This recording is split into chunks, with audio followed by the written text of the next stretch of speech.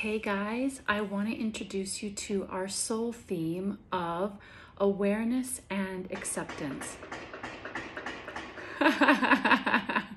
This is really funny. I'm not going to react to the sudden pounding noise happening behind me by some builders because I'm going to accept this present moment. This is a very great example of me not going, oh gosh, I can't make this video now, and you know, what's going on out there. So remember in the high vibe journey when we went through the law of least effort, a lot of people remember from that video the river analogy more than anything else. But earlier on in that same video, I talk about the law of least effort from the point of view of not fighting against reality, not wishing that things were different from how they are, accepting the present moment for what it is. And I remember I talked about the supermarket analogy and me being at the supermarket, trolley full of food, you know the whole story. And the moment that I stopped mentally wishing that things were different and I released and I just went into gratitude about everything that was in my cart that I was grateful for, then things shifted and they opened up more tills and I glided through. Remember that part?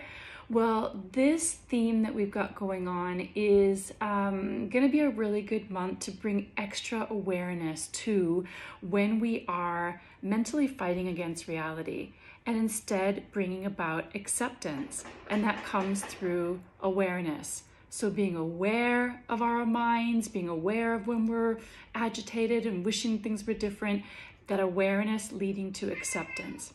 I've got lots of interruptions here to test me on this right now.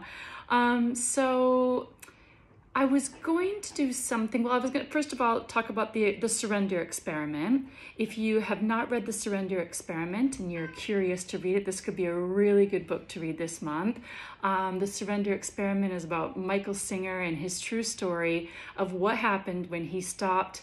When he just surrendered, he just basically said yes to everything. One of the most impactful parts for me was at the very beginning when he said he just decided to stop judging anything as being good or bad.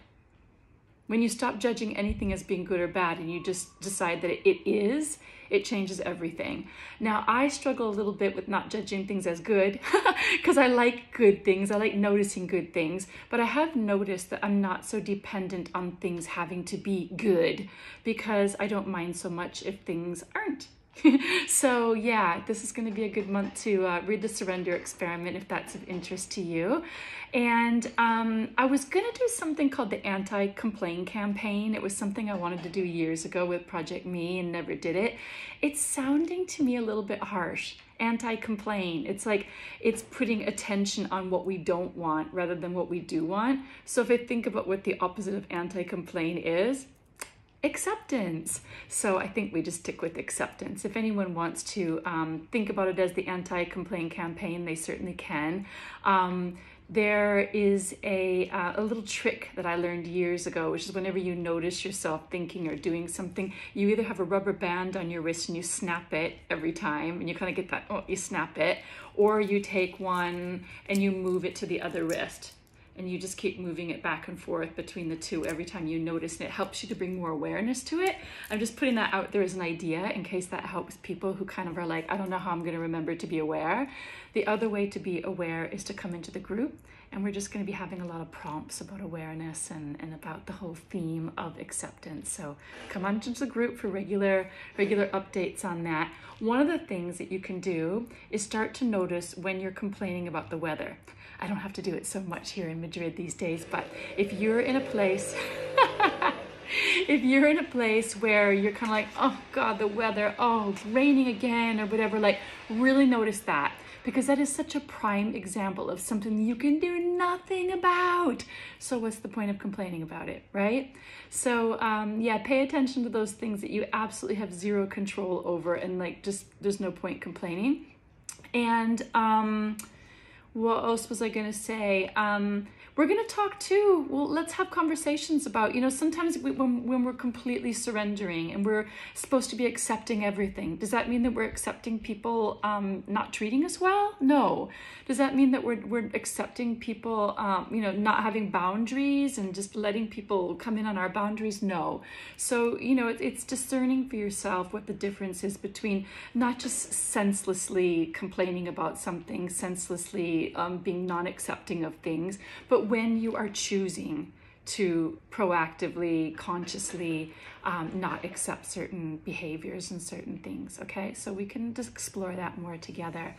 You might want to get your family involved. Maybe you want to tell them about what your theme is this month and see who wants to get involved. I will say that kids, they're not as emotionally mature as we are. And so it is very difficult to tell a kid, remember, we're not meant to be complaining this month, and call them out on it, because kids, when they're hungry, when they're upset about something, it's a little bit difficult to get them to just surrender and accept. But it could be something that you gently begin to tell them what you're doing. Don't call them out on it and make them feel wrong or anything, but just share what you're doing, and it will help you to be more accountable by your family members as well. I'm not even sure if you can hear that I'm laughing, because there's a pneumatic drill or something going on behind me that started as soon as I pressed start on the video. It wasn't happening before. So I think it's just a really good example of accepting reality. Okay, so that's it. I will love to hear throughout the month how you're doing with awareness and acceptance this month. Lots of love.